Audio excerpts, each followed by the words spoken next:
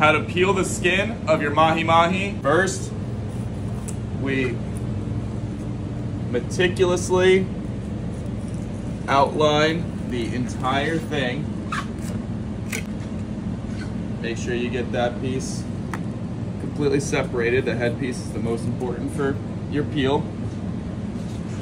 We're gonna come around, continue meticulously outlining. All right, there we go.